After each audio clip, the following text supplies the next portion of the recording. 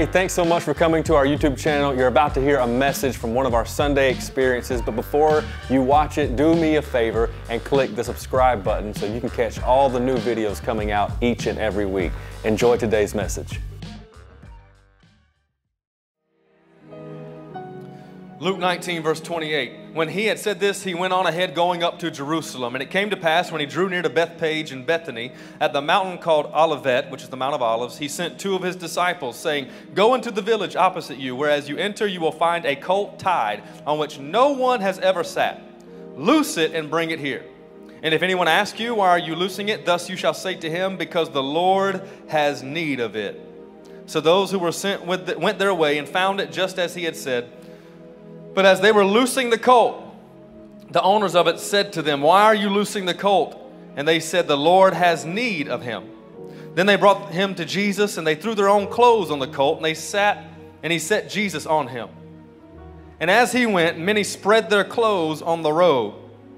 Then as he was drawing near the descent of the Mount of Olives, the whole multitude of the disciples began to rejoice and praise God with a loud voice for all the mighty works they had seen.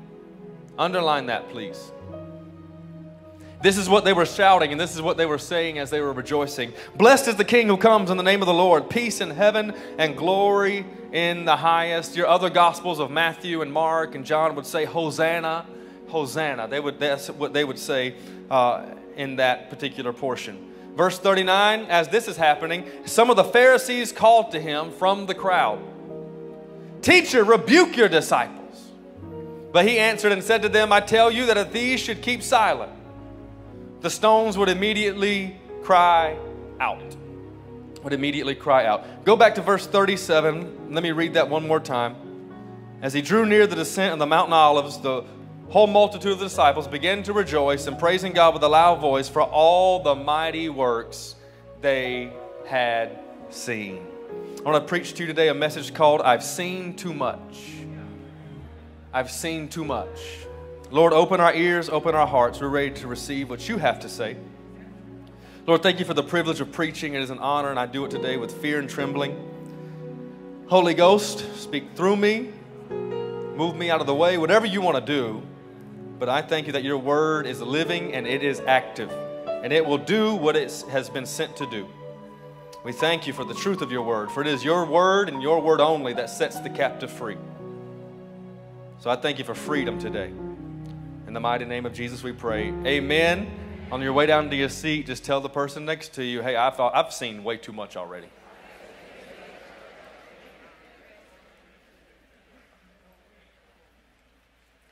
We are always waiting to see what happens next. As human beings, we have this thing about us. We always want to see what happens next. What happens next? My wife and I are currently watching a Netflix series. And I'll be having a birthday this month, and I'll get a little older, and I've found out I can't binge watch stuff like I used to. Anybody know what I'm talking about? And so I'm good for like 2 episodes right now, and then I got to go to bed, and I'll just catch you tomorrow night.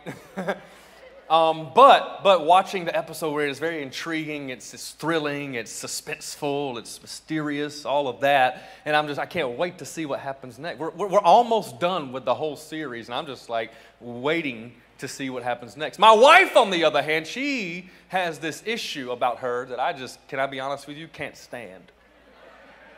Can't stand it. I'm walking lightly here, just because she's not sitting on the front row. So, but what she likes to do when we're watching a series or a movie, in the middle of it, she gets so fed up with having to wait to see what happens next, she Googles the ending of said series. And she has to look ahead to find out what happens next because I can't watch all this. I know it's killing you to watch 45 minutes of a TV show, but she has to look ahead to see what happens next. Just the other night, we're sitting on the couch, and I'm watching this episode, and she's already fed up. She's like, these parts don't even matter. Why are we even, can we just fast forward? I'm like, babe, we got to watch the show. We could miss something. You know, I'm all glued in, like, we can't miss anything. And I'm getting on Google. I'm getting on Google. Like, babe, don't get on Google. That's stupid. Don't get on Google. Just watch the show. No, I'm going to get on Google. All right, well, don't tell me anything. Okay? I want to live in suspense. I don't want to Google what happens next. Please don't tell me what happens next. And she's done this on numerous occasions. But that just speaks to more of our humanness, our side of humans. We always want to know, what's going to happen next? What's going to happen next? What's going to happen next? When is it going to happen? What's going to happen next? We want to know how the next episode is going to end before we've even watched the next episode. We want to know what new thing that a company may release to the public. We want to know what's next. We want to know what's next. We can prove that by how many iPhone series have come out, like how many from 1 all the way to 14, 14 Pro, 14 Plus, 14 Max, how many other 14s we got. And we always want what's next. We want to see how the next sporting event will go as we are leaving the one we just attended. Like I just watched the semifinals of the Final Four last night, which were incredible. And I can't wait already for tomorrow night when the championship is played. I'm already looking forward to what's next. And I'm still thinking about what just happened. I mean, a dude hit a game-winning shot as the buzzer went off last night. And it's one of the most amazing things that can happen in basketball, period, especially during this time when it's such a high-pressure time. And I'm already like, oh, I can't wait for tomorrow night. After I just saw something incredible, I'm already looking forward to what's already going to happen next. And it hasn't even happened yet. May I suggest to you, we want to know what God is going to do next when we all don't even realize what He's doing now. And we're always looking forward to what is He going to do next? What is next? What is He going to do? What's going to happen? But I've also found out there are two common places that a lot of us get stuck in and make us miss what He's doing now. Would you like to know? I found there's two. I was like, hold this side. This whole side was quiet. Do y'all want to know the two common places? I feel like, okay, there we go. My God, it's Palm Sunday. Two common places I found that I've experienced and have been in that a lot of us get stuck in and make us miss what He's doing now. One of those places is, how come He hasn't done it yet? How many wants to have some questions like that? Lord, when are you going to do it? How come it hasn't happened yet? When are you going to do the thing I've been praying for? When are you going to move and perform the miracle that I'm believing for? How come you haven't done it yet? Some of us are here and we're resting in this place and we're asking questions but we're missing what's happening now because we're focused on how come He hadn't done it yet. Right? How come He hadn't done it yet? But then the other place a lot of us get stuck in is just what I've said. What's He going to do next? What's He going to do next? We get stuck here and we get stuck in, how come He hasn't done it yet? What's He going to do next? This question produces worry, it produces anxiety, it produces fear, and it produces anxiousness because we're so focused on the future, we have no time to enjoy what He's doing now. And we get discontent with where we are now because we're so focused on what's He going to do next with me? What's He going to do next in my life? What's going to happen next in the relationship? What's going to happen next in my finances? What's going to happen next at my school? What's going to happen next at our church? And we can live in this place no matter what category of business you are in, no matter what phase of life you are in. You can be stuck in this place wondering what's He going to do next and be filled with worry and be filled with anxiety and anxiousness. And we can't focus on what He's doing now, and we're missing it. But then there's others of us, we're asking the question, how come He hasn't done it yet? And this produces frustration. It can produce anger. It can produce all these things that come up in us, and we get angry, we get mad, we can get bitter, and we can get closed up, and we can start closing ourselves up because God, we are like, God, I know you see what I'm dealing with here. I know you see what's happening in my life. How can you let this happen? How can you allow this to take place in my life? When are you going to do this? When is that family member going to get saved? When am I going to be healed? When is this thing going to turn around? Why do I have to keep waking up morning after morning and still dealing with the same thing, Lord? When are you going to do it? And a lot of times, I've been in both places. Anybody else? I've lived in both places. And as I've lived in how come he hasn't done it yet? I've missed what he was currently doing. But then when I came over here to what's he going to do next, I got anxious, I got all tense, I got all weird, and I missed what he was doing currently. And so we get enthralled with that, and we can miss those things. And I want to show you something in what the Bible calls the triumphal entry. That's what it says in my text. It's labeled as the triumphal entry. That Jesus comes in on this donkey, and the Bible says that as he's coming in on the donkey, that the disciples, they have put their clothes on the donkey for him to sit on, but they also began to spread their clothes on the road for the donkey to ride on.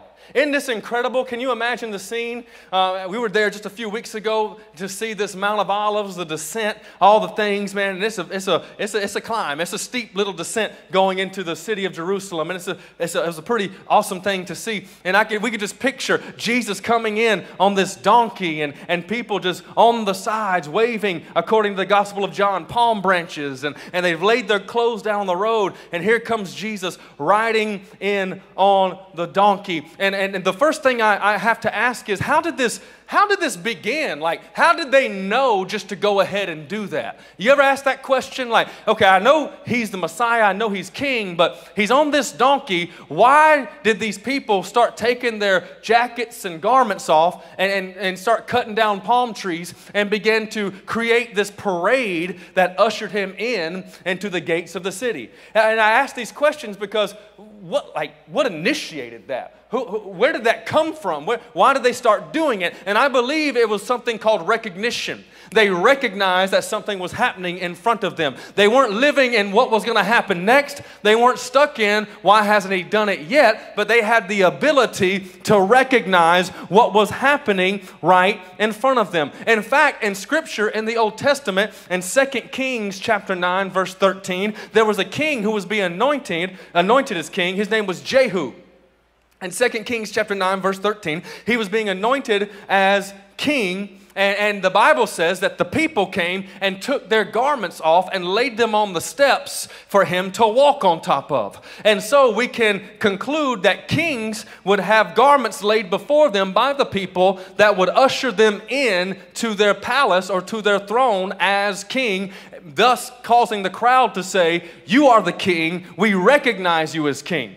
Amen? And so now these people, they recognize what's happening. They recognize that Jesus is riding in on this donkey. I want to go back to the instructions that Jesus gave the disciples. Isn't this amazing? In verse 30 and through 35, I didn't read you that portion. It was just before he got on the donkey. He told two disciples, he said, "Go ahead to the village opposite you, and I want you to go find a donkey." In fact, he said, "You're going to go find a donkey that no one's ever sat on." No one's ever sat on this donkey and rode it. And then he said, "I want you to loose it and bring it here." And he said, if anyone asks you why you're loosing it, here's what you're going to say: "The Lord has need of it." That's the instructions he sent them with. Go into the village opposite you. You're going to find a donkey that's tied up that no one's ever sat on. And here's what you say to people when they ask you, why are you untying or loosing that donkey? Sure enough, they go ahead. They go to the village. They find the donkey tied up. And sure enough, the people are standing there asking, why are you loosing this donkey? And the disciples he sent respond by saying, "The Lord has need of it." I just want to talk about the power of recognition and radical obedience. Recognition and radical obedience, because if we don't recognize the things that God is doing in front of us, we are sure to miss moments of praise and celebration that belong to Him. We are sure to miss what he's doing. And I want to bet you right now, I want to bet anybody in the room that God is literally doing something in your life, but because you're stuck in either of two places. How come he hadn't done it yet? What's he going to do next? You are missing what the Lord is currently doing. Thus, it's robbing you of joy. It's robbing you of peace. It's robbing you of contentment. It's robbing you of faith and hope and expectation because you don't think he's not doing anything currently. Because you look around your life and you don't see much. You don't see a whole lot. You look in the mirror and you don't think you see anything good that you're looking at. You don't think you see a champion staring back at you. You don't think you see a winner staring back at you. But if you could tell your testimony and all the hell you've come through and all the battles you faced and all the things that you have overcome and all the addiction that God helped you break and all the provision he did provide for you and bringing you through family issues, bringing you through divorce, bringing you through loneliness, bringing you through counseling sessions, bringing you through medication, bringing you through anger issues, bringing you through all of those things, and yet you can sit here and say God isn't doing anything or hasn't done anything in my life. I came to declare I've already seen too much. I've seen too much in my life. He's already provided for me in a way I couldn't have provided for myself. He brought me out of addiction. He brought me out of anger. He brought me out of the things I was having to deal with, all the struggles I was facing. He brought me out of all of that. I've already seen too much for me to be silent, and so since I've already seen it, I might as well thank him for it. I can't worry about the future. I can pray about it, I can sow into it, and I can expect good things are going to happen, but if I live in that place, I'm going to be worried. If I live in that place, I'll be anxious. If I live in that place, then I'll be fearful. I can't live in fear. I can't live in the spirit of fear. I can't live in the fear of man. I can't worry about if I make decisions about the future of my life, how people are going to respond to that. That's when I fall into the fear of man. And some of us are hinging on greatness, but because we are assuming other people's responses to our decision, we won't make the decision necessary. Thus, we stay stuck in a cycle of complaining because we are fearful of what people will say and do if we make decisions based off what the Lord is leading us in. Come on. Somebody say, I've seen too much. I've seen too much already. I've seen too much. I don't know what God's going to do next. I know he's going to do something. I don't know what it looks like. He's the only one who knows, for he is Alpha and Omega, and he has already set the end from the beginning. So he already has everything he's going to do already in him. Can you fathom that for just a moment in our human minds? God already started with the end from the beginning. From the foundations of the world, he had the lamb that was slain. So before there was even a problem, he already had the solution.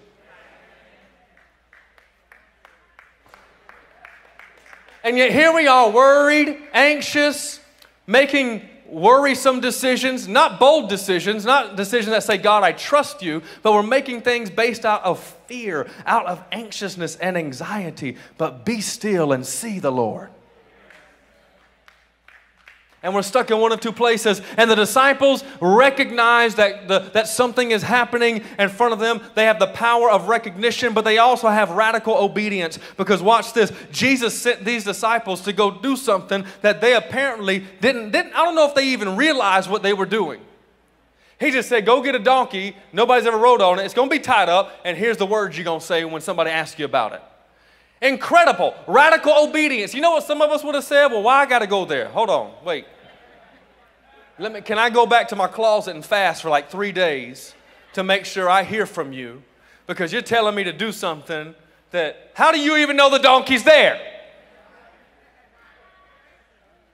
What if I get there, Jesus, and there's 3 donkeys? And we start asking these questions that there's no need for answers to. And you have these disciples, I don't know who they were. I don't think the Bible says who exactly the 2 disciples were or the disciples were, but he just sends disciples and they just go. I'm just going to go and do what he says to do. It don't make sense to me right now. My logical brain can't really make sense because up until this point, Jesus has walked everywhere. And he's walked on water. He's walked down from mountains.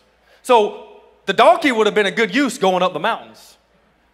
Right? Because donkeys are built for that kind of terrain. But now you want a donkey to what? You've walked everywhere. And now you need a donkey? Like, these are the conversations that some of us have with God.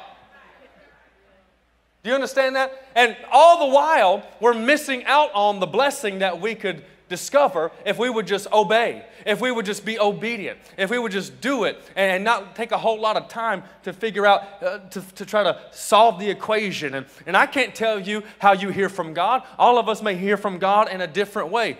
And so, but when I sense the Lord leading me in something, when I sense the Lord leading me in something, most of the time, it's going to make my flesh uncomfortable. Okay?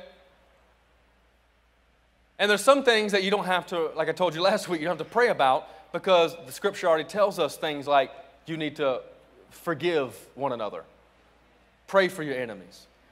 And so if I have an ought or a wrong with my brother or someone, then I need to go to him and make that thing right. I don't have to pray about that. It's already written. Right?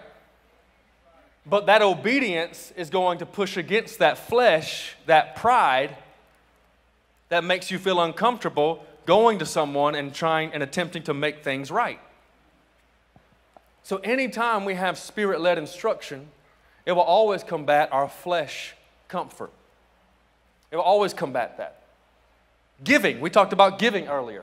Anytime I'm obedient to God's word to give, anytime I sense the Lord leading me by His Spirit to give, whether it be money, whether it be other things, and just give, some of us may experience a pushback. We may experience, well, what am I going to do? We may experience that flesh fight that comes up. Because when you are led by the Spirit, it will always combat flesh. Why do you think that Scripture says after Jesus was baptized, the Spirit led Him into the wilderness? Luke chapter 4. After He was baptized, the Spirit led Him not to a palace, but to a wilderness. The Spirit had to have led Him there because His flesh wouldn't have wanted to go. And seeing some of those places, I wouldn't want to walk there either. But the Spirit, not the Spirit of God, leading Jesus into the wilderness to be tempted by the devil for 40 days and 40 nights. Not the Holy Spirit. But the Spirit is always going to lead us into places that push against our flesh because the Spirit and the flesh are always at odds and contrary and fighting against one another. But let me tell you this, when you feed your flesh, it feels good. When you feed your flesh, when you look at the thing you don't need to be looking at, or you do the thing you don't need to do, or you say the thing you know you shouldn't have said, but it just felt good to say anyway because you told them, you're only reinforcing the flesh man even stronger. But when you are meek, the meek shall inherit the earth. When you are humble, when you are a person that is walks in humility, which is not weakness. Humility is strength under control. When you operate in that, you strengthen the spirit man that resides on the inside of you. Are you with me? And so obedience then turns into a way to put our flesh into submission and to do the will of the Father. To be led by the Spirit. Put your hands on your belly right now. Say, Lord, lead me by your Spirit. Help me to be obedient with radical obedience. The disciples had no idea that when Jesus said He had need of it, that it meant His triumphal entry as king was about to take place. How did they know? Jesus knew what was about to happen. That's why He sent them. But the ones He sent might not have known what was about to take place. They just had to obey. Can I tell you something? You never know what one simple act of obedience will unlock in your life. What one simple act of obedience to obey the voice of the Lord will unlock into your situation. What it will cause to take place. One simple act. One simple act. is all it takes to unlock a new level, to unlock a door that you've been praying for. One simple act of obedience. I'm trying to help you to get into the vein of hearing the voice of the Father and asking Him to speak to you. Do you ever ask the Lord, Lord, speak to me? I want to hear your voice. If not, that needs to be a repetitive prayer, not out of religious prayer, but out of a need to hear from God, because His voice is the very creation of life. He spoke and things were created. So I need to hear that creative power that He wants to speak into my life, because He knows where I'm going. The Bible says that who knows the mind of a man except the spirit of a man. But then it says, who knows the Spirit of God, or who knows the mind of God except the Spirit of God. So who knows what's on the mind of God? The Holy Spirit. Who do we have on the inside of us if I'm a born-again believer? The Holy Spirit. And so I need God to speak to me and lead me by the Spirit of God that's in me into the places He's calling me to go and to do the things He's calling me to do. How do I do that? I feed my spirit man more. You become sharper when you get in this Word and you begin to study it. And you might not know all the things you need to study for, but just getting one scripture in you. One scripture applied is better than 10 memorized. I'm glad you memorized Scripture. We all should memorize Scripture. We should be ready at a moment to know what the Word of the Lord says. But how good is it to memorize it if we never apply it? There's power in the application. That's where the transformation happens, is in the application. And so these disciples, back to the story, they are representing that. They are demonstrating radical obedience. They are moving into a village and trying to go find a donkey. Like, think about the craziness of this whole thing. I'm going to go in a village and just start untying the donkey I see. And that's going to be the donkey I'm going to go take back to Jesus, and He's already given me instructions on what to say. Think about that. And you never know what one act of obedience can unlock. And I highly doubt these disciples knew that their act of going to get the donkey was going to turn into the start of what we now call Holy Week. The start of Holy Week, when Jesus entered on what's called Palm Sunday to enter into Jerusalem as King. Let's keep going. As He's riding on this donkey, church, He is riding on this donkey, and now the people are throwing their clothes out. They're throwing their garments out. And they're shouting, the Bible says, with a loud voice. They're rejoicing, in fact, the Scripture says. And they're praising God for what? The things they have seen. Because they've already seen so much. If you follow Jesus, you're going to see some stuff. That's all I'm going to tell you. You're going to see some stuff. And they saw some stuff. And as they're doing that, watch this. Watch this. As they are shouting the praises of Jesus, as they are thanking God for their Messiah, for the King coming in, it says from the crowd, that same crowd, there's some Pharisees. These guys are always showing up. And from the crowd, they yell to Jesus. Watch this. As the crowd is singing, Hosanna! Thank you, God! Here comes our King. As they're shouting that, you got Pharisees saying, hey, tell your disciples they need to be quiet.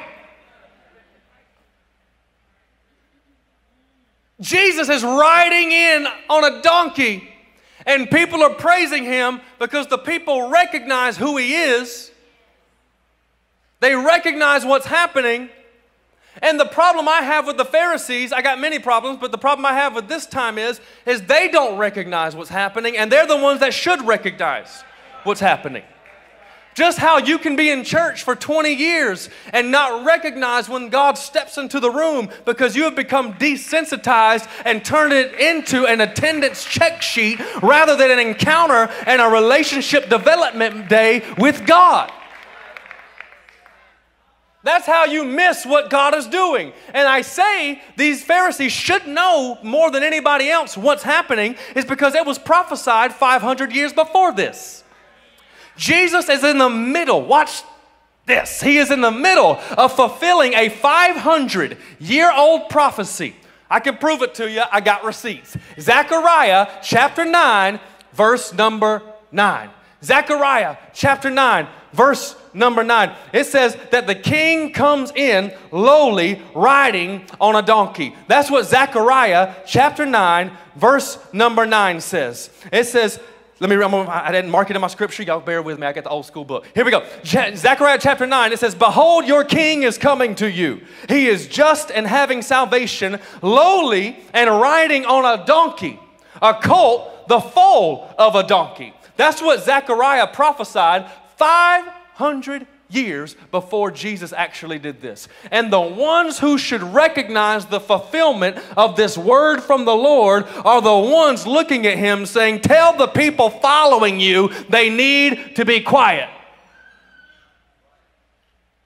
How terrible is it to have God in flesh moving right in front of you, touching lives, changing lives, doing great things, and yet you become focused on something else that has nothing to do with the fulfillment of His Word. I want to tell somebody, if Jesus, the perfect one, who had no sin, who had no spot, no blemish, He had no sin, He was the perfect man who came down and lived and showed us how to live by the Spirit. If He came down, and in the middle of him living out the Word of God for his life and yet still had to deal with people who didn't see him as God has called him, then what makes you think you are going to be not going to have to experience that? We as human beings are going to experience those who push back on the call of God on our life. And people, when they fall and they make mistakes and they have sin and they fall short constantly, because I fall short,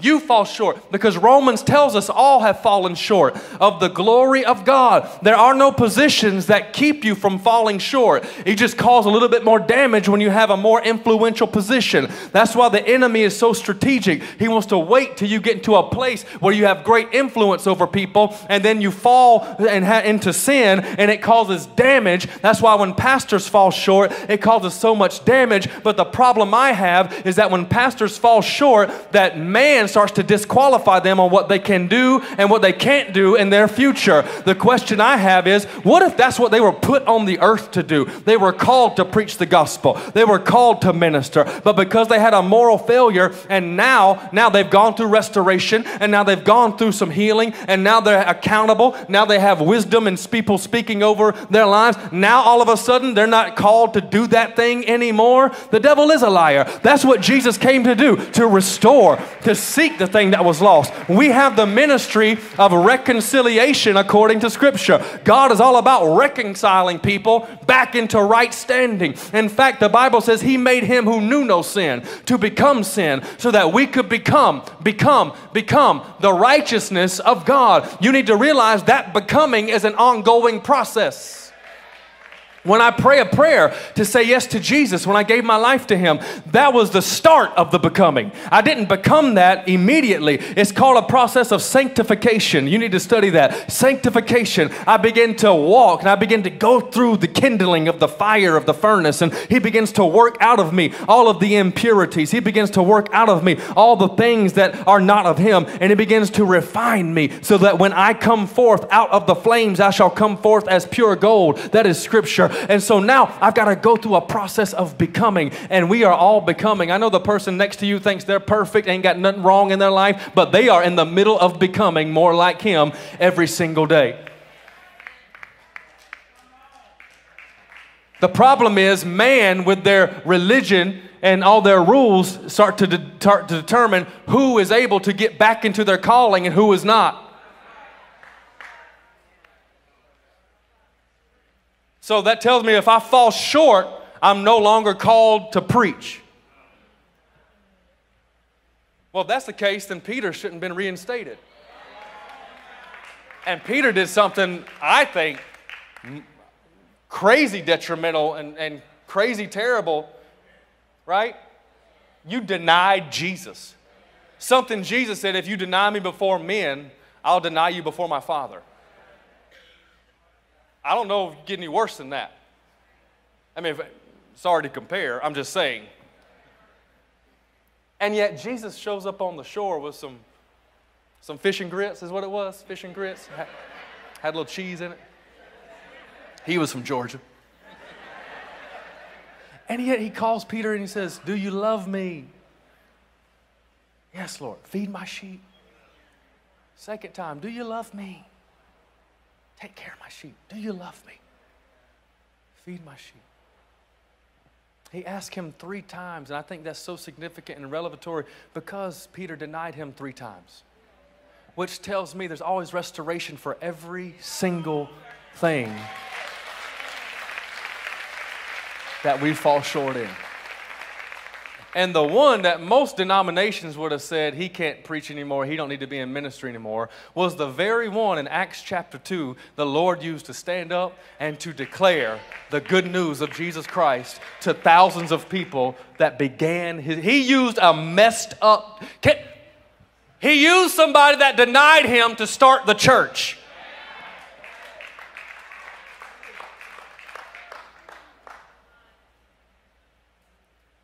Tell them to be quiet, Jesus. They don't need to be shouting this. How do you not recognize what's happening in front of you? Is it because he hasn't done it yet? Are you stuck there? Or is it because you're worried about what's going to happen next? And that's because Jesus came to them in a way they didn't expect him to come. Jesus rides in on a donkey, not a war horse. In those days, a conquering king would come in on a war horse, a stallion. And they would be ushered in by the praises of people, and they would end the parade at the temple, which they would go in and worship the gods, thus cementing their role as the king in a godlike fashion. Jesus does it, he just turns all that on his head. He comes in on a donkey, which is an animal of peace. And he rides in on a donkey, an animal that represents not war, because the people thought he was about to go take out the Roman Empire who was oppressing the Jews at that time. He thought he was going to go move them out of the way with his power and take his throne in the natural. But they did not realize, they did not see with spiritual eyes. And that's why the Pharisees could not recognize that Zechariah 9:9 was coming to pass, because they wanted their Messiah to come back like a military person. But he came as a gentle king. A king riding on an animal of peace, the donkey that represents that, with the people waving palm branches. Oh yes, he went to the temple after that, but he didn't worship no gods. He cleaned the house, thus establishing, this is why I have come, to clean the inside of temples.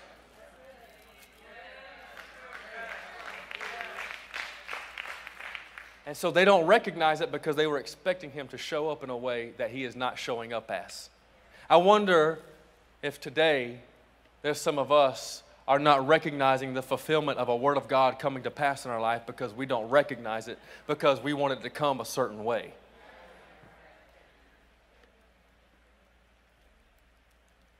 I love Jesus, and I love what he says next, the famous words, right?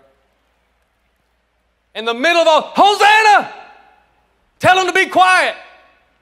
In the middle of all this, he's riding on a donkey, looks back at the Pharisees, and says, if these should keep silent, the stones will cry out. Now, I love that response, but if you'll allow me to present to you a little bit different perspective of what I think he's saying here, if that's all right. Can I dig in a little bit? If these keep silent, the stones are going to cry out. What are the people doing? Verse 37 says they're rejoicing and praising. Right? Jesus doesn't say, if these keep silent, the rocks are going to rejoice and praise me. He says they're going to.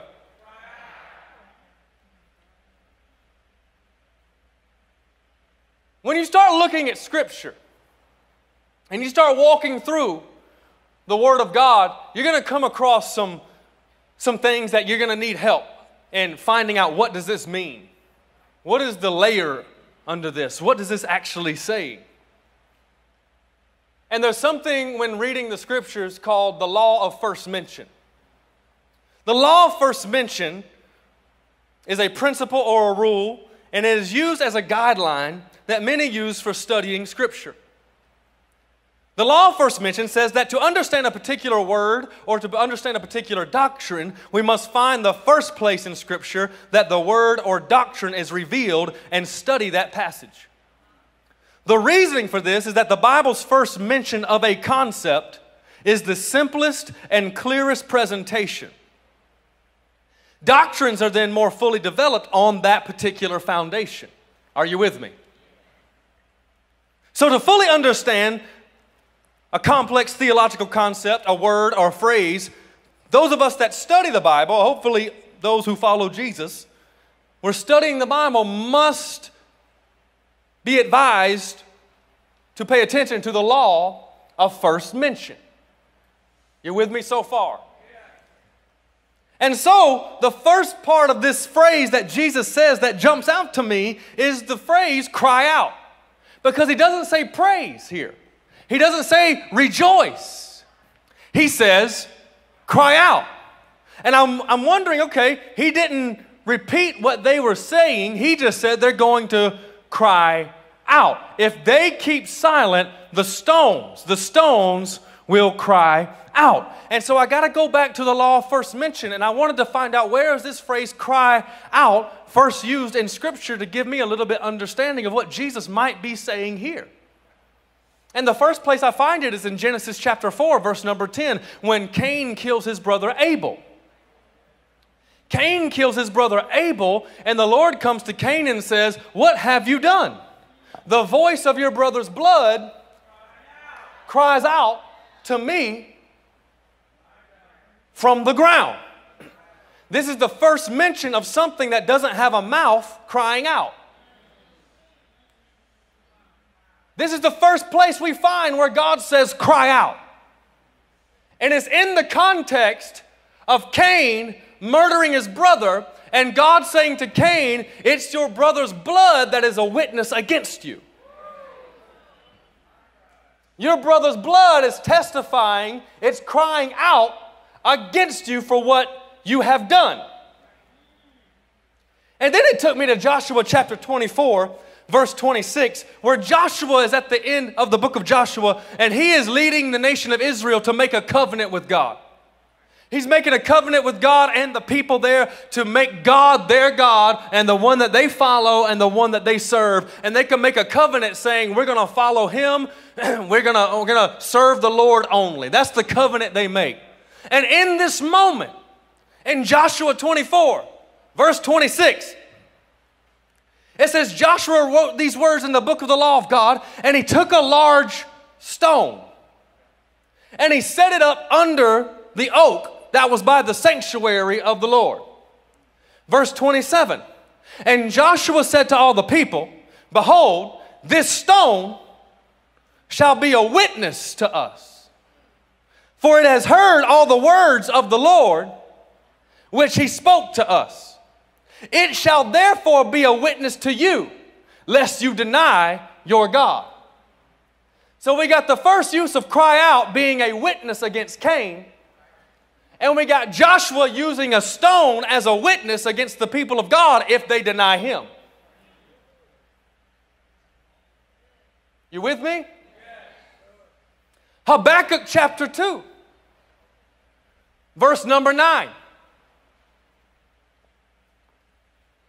The prophet Habakkuk is writing about some woes, some things that are going to come against the greedy man, the wicked man. And he's writing something against how a greedy man, how he builds his house. And so the context of this scriptures, he is writing it towards that audience, the Chaldeans, the Babylonians that were coming, that overtook the people of God, overtook Israel and held them captive. And so he's writing in that context of how a wicked man, if he builds a house this way, this is what's going to happen. Are you with me? Habakkuk chapter 2 verse 9 says this, woe to him who covets evil gain for his house, that he may set his nest on high, that he may be delivered from the power of disaster. You give shameful counsel to your house, cutting off many peoples, and sin against your soul. For the stone will cry out from the where? The wall. And the beam from the timbers will answer it. There it is, the very same phrase Jesus uses in Luke 19, verse number 40. The stones will cry out. Habakkuk 2, writing in the context of what's going to happen when a wicked man builds a house the way that he's been building it. The stones from the wall will cry out. And then I get to 1 Peter chapter 2. I didn't give him this, so it ain't going to be on the screen. But it says, therefore to you who believe, verse number 7, 1 Peter 2, verse 7, he is precious, he meaning Jesus. But to those who are disobedient, the stone which the builders rejected has become the chief cornerstone. It don't end there, verse 8. And it has become a stone of stumbling and a rock of offense. They stumble being disobedient to the word, to which they were also appointed. I want you to take all that, put it behind the context of Jesus, writing in, fulfilling a word from God. And he has people present who recognize him, people present who do not recognize him. And to the ones who do not recognize him, he says to them, the stones are going to cry out. Now we could believe and we could think, which, hey, awesome. Many songs have been written about that stones would grow mouths and start to sing. But if I could suggest to you to dig a little deeper and see that, what if Jesus is really saying here, after all the works I've done, after all the things you've seen me do, after all the miracles I've worked, after all the darkness I've brought some people out of, and I've raised the dead, and I've healed the sick, and I've walked on water, and I've multiplied the loaves and the fishes, and I've healed leprosy, and I've caused blind eyes to open. I touched a coffin, and a little boy got up that was once dead. I did some miracles. I performed. After all those things, and the people keep silent, then the stones are going to be witnesses against them for not saying and giving me what I rightly deserve. That's just another way of saying these people have seen too much to stay silent. They've seen too much to not worship me. They've seen too much to not give me praise. And if they don't give me my praise, these stones are going to be witnesses against them for generations to come. Which now makes more sense when you read what he says after. Stay with me. Because after he says the stones will cry out, it says as he begins to approach Jerusalem, he wept over the city. He wept over it. One of the few places of Scripture we see Jesus weeping. He weeps at the tomb of Lazarus, and he weeps here when he sees Jerusalem. Why is he weeping over Jerusalem, James? Why is he weeping?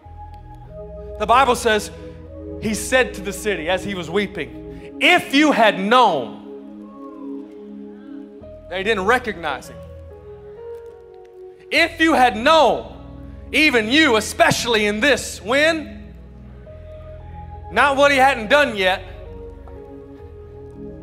and not what we were wanting him to do next. In the present. If you could recognize what I'm doing in the present, the things that make for your peace, but now they are hidden from your eyes. For the days will come. Now he's talking future. Because you could not recognize me in the present, it's going to affect your future. The days are going to come when your enemies will build an embankment around you. They will surround you and close you in on every side and level you and your children within you to the ground. And they will not leave in you one upon another. Why?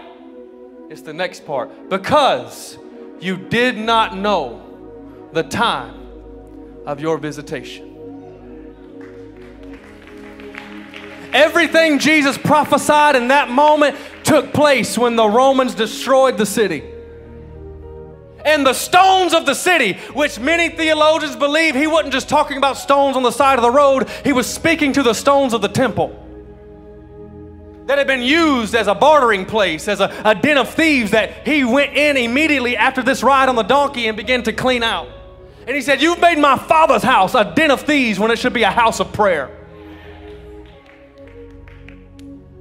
And they believe he was speaking to the stones that the temple was built with. And you connect that with what he said, the stones will cry out. And he's weeping over what the Lord sent him to is because his people that he sent him to did not recognize him as the chief cornerstone. And so they did not recognize him as the cornerstone. That he became the stone that was rejected. He became the stone that was not recognized as the Messiah or the Son of God. And so the result that took place was that the stones of Jerusalem became witnesses against all the people who did not recognize him as Lord and as Savior and as Master. But for those who didn't keep silent, for those who had a praise, they had already seen too much. They shouted his praise all the more. They gave him glory no matter what. And the Bible says this, watch this, in verse 37, it says, the multitudes of the disciples began to rejoice and praise him. They began. Somebody say began. The Greek word for began means archomai. Archomai means to go first. That means that nobody in the crowd had to tell them you should start praising. Nobody in the crowd had to tell them, look what the Lord has done. You know why? Because they could look around at their own life and they could look around in the crowd and say, there's evidence all around me. I'm going to go first. What if somebody just went first on Sunday morning and didn't have to wait for the praise band or the musicians? What if we just archomide every single week and we just went first no matter what? No matter how you were feeling, no matter what happened that week, I'm going to archomai my God. I'm going to begin to go first. I'm going to give him a first praise. I'm going to give him a first hand clap. I'm going to give him a first shout. And you know why it says multitude of the disciples? Because it's not just 12 disciples there. There's more disciples that follow Jesus. I can tell you who's in that crowd. There's a man called Bartimaeus. He used to be called blind Bartimaeus, but as Jesus was leaving Jericho a few chapters earlier, blind Bartimaeus wouldn't stay silent, and he kept shouting, and he shouted all the more. And as he kept shouting, it says Jesus stopped, not in what he hadn't done yet and not what he was going to do next. He stopped right where he was and said, what do you want me to do for you? And Bartimaeus said, I can't see. And he heals the man. And the Bible says Bartimaeus followed Jesus. I can tell you who else is in that crowd. A man named Zacchaeus. About a chapter earlier, he used to be a crook. He used to be somebody who did people wrong. But one encounter with Jesus, and he stood up and said, I'm going to pay back everything plus more to everybody I've done wrong. That's who's in that crowd. I can tell you who's in that multitude of disciples. A woman named Mary Magdalene who was possessed by 7 demons. But one day, she came in contact with the master. She came in contact with a rabbi called Jesus of Nazareth. And when she came in contact with Jesus of Nazareth, those demons had to flee. She's in that crowd. Can I tell you there's another man in that crowd who was blind, and Jesus made mud and he put it on his eyes and he told him to go wash in the pool of Siloam, and he went to wash, and the Bible says he came back seeing, and when he could see, he followed the voice that he heard when he was blind. He followed the voice that he had heard that told him to go wash. Can I tell you there's also one more person in this audience, in this multitude of disciples, and his name is Lazarus. And Lazarus used to be dead. But when Jesus came to where he was, not where he had been and not where he was going.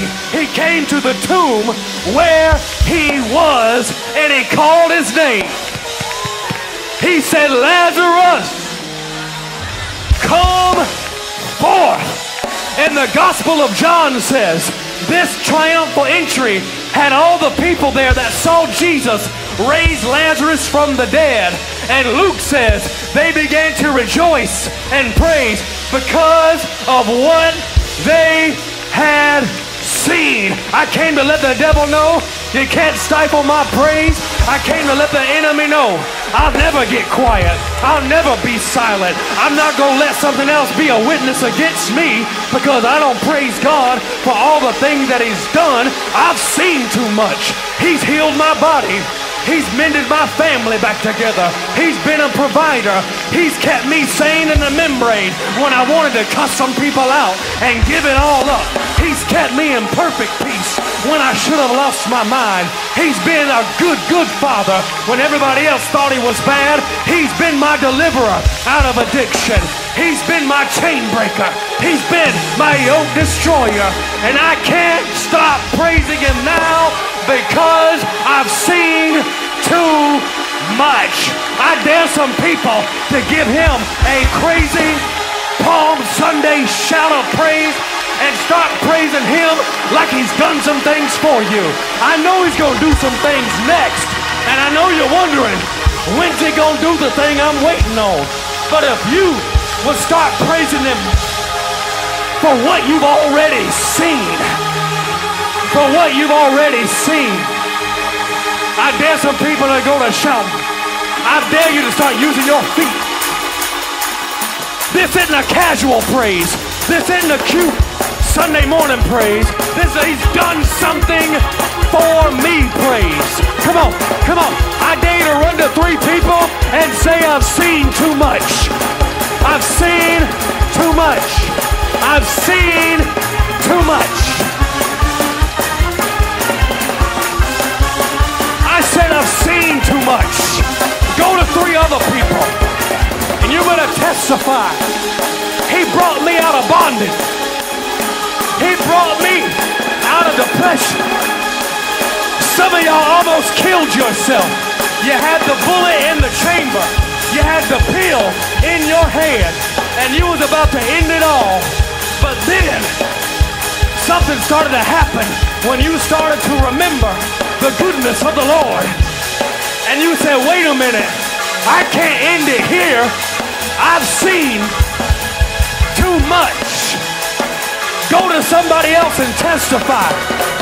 Come on, this is Palm Sunday. We're ushering in the presence of the Lord. He's been too good for us to be normal. He's been too good to us for us to be calm. Give him praise. Rejoice for all the things you've seen. Where are the Lazaruses at that he got up out of a tomb? Where the Mary Magdalene's at that were crazy? Where's blind Bartimaeus at? All you could see was the bad you have done. But when you came in touch with a man named Jesus, you started to see something different. My life changed when Jesus came in. I'm no longer the same Jordan I used to be. And I don't know what kind of Jordan I'll be in the future. But all I can thank him for right now, I said all I can thank him for right now is who he's brought me to be in this moment.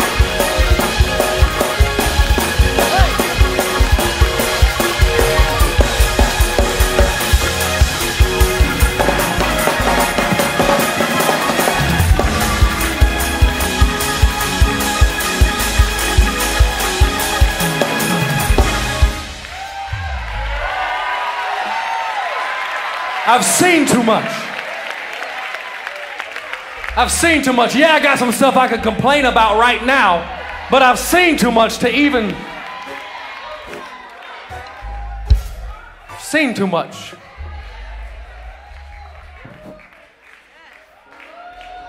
And the reason the Pharisees couldn't rejoice,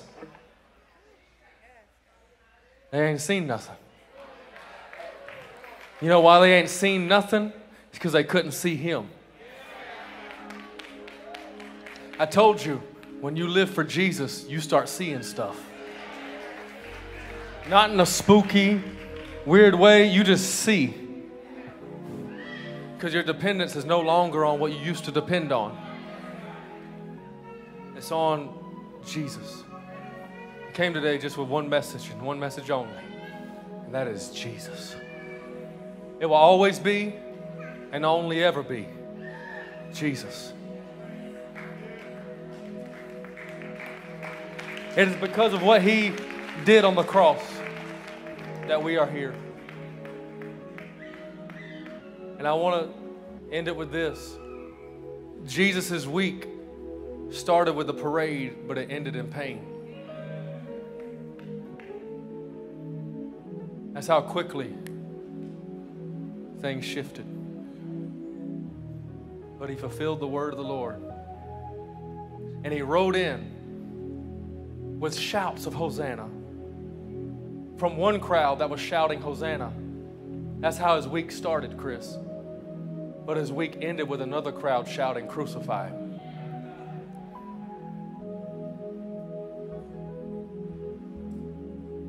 All the religious leaders were looking for Jesus that week because it was the start of Passover. And all Jews go up to Jerusalem for Passover. And so the city was busy. It was crowded. And the Jews were wondering, they asked, and you can look in the Gospel of John, they're looking, will he come up to the temple? They're asking these questions, when will he show up? Because they're wanting to take hold of him and seize him. And Jesus, knowing what will take place in his life, gets on a donkey and says, I'm not hiding anywhere. You're looking for me. Here I am. And he rides in a parade. If you was trying to hide, that's not the way to go about it. And yet he rides in. The only time that I can recall, this is what my studies have shown, the only time Jesus actually acknowledged publicly he was the Messiah, by allowing the crowds to shout it. And his week started with celebration. And his week ended with crucifixion.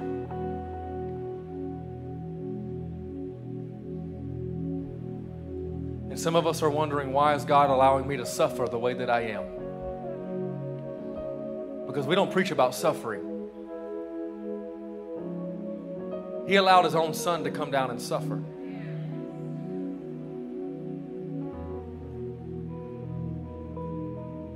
Paul talked about how he suffered with him so that he might glory with him. And right now, right where you're standing next to somebody, there may be some people suffering, and you're wondering, why is God allowing me to suffer? It's not because he hates you. He don't hate you. How come right now I'm in the middle of this? I want you to look to Jesus. Look to Jesus. Who the scripture says, for the joy set before him, endured the cross.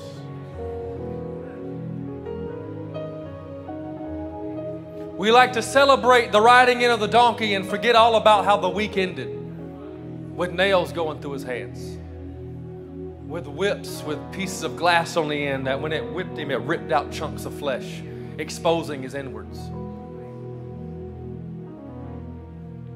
Other people's saliva on him because they spit on him. A crown of thorns, not nicely put on his head, jabbed down into his skull. And he was not clothed. We think that he had this little cloth on him. He was naked, exposed for all to see, hanging on a cross.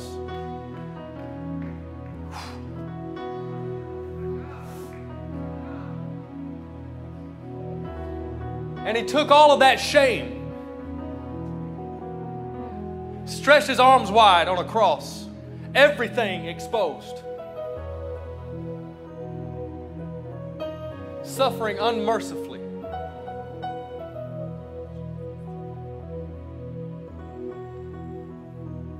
wants you to know today, He did it all for you. He did it all for you. He did it all for us.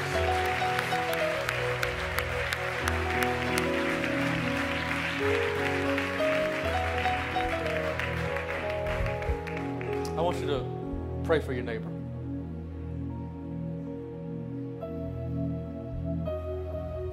You don't even, maybe you know who you're sitting next to, maybe you don't. Maybe some of you feel awkward right now because I don't know this person. Why are they touching me? It's just something I want you to experience, and allow the person next to you just to lay their hand on your shoulder or grab their hand, however you want to go about it. But Lord, we pray for our neighbor today. Lord, the things of life that happen, the things that go on in our life, that ups and downs. And one week we start off like it's a parade, and the next week it feels like hell on earth. And we don't understand why, but through all the suffering, we know there is a reward. We know you have never left us nor forsaken us. And Lord, we will be careful to not stay silent because of the suffering. Suffering can cause us to be quiet. Suffering, Lord God, can cause us to be overwhelmed so much we don't even feel like saying thank you, God. But like you endured the cross, I'm asking, Lord God, for our neighbors, our brothers and sisters right now, for endurance, God. That they have not seen anything yet. They've seen some stuff you've done, but God, there is more ahead. But we're going to stop right in the present and say thank you for all that we have seen. Because you have done some things. You have done some good things. Leviticus says you gave us new mercy this morning when we woke up. So thank you for new mercy. Some of us should not have woken up because of what happened last night, but the goodness of God cause another breath to come into your lungs.